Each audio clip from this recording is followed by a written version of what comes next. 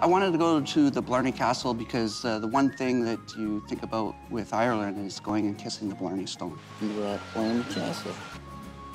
Blarney Castle is so picturesque. It's in ruins, but you still have the opportunity to walk around, climb the spiral staircases, crawl on your hands and knees through the dungeons and the little caves and nooks and crannies that the castle has. You can stand right up against the ledge and look over, which Keith does quite a bit. He's quite the climber, and he likes to climb on things, and because I'm afraid of heights, it always freaks me right out. Oh, Keith, don't step on there.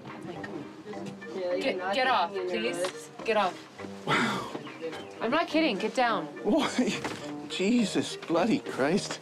The Blarney Castle was excellent. The stone especially, I expected just a stone, like a rock on the ground, but it was really neat how it's not even attached to the castle and you kind of have to lean off of it to kiss it.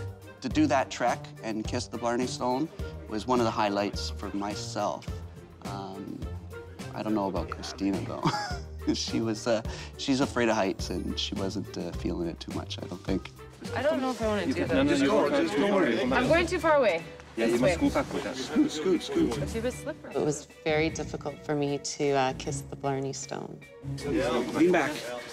I can go over my head. And this one. Now, all the way. Oh, my God. Keep going. Did you actually get it? I got it.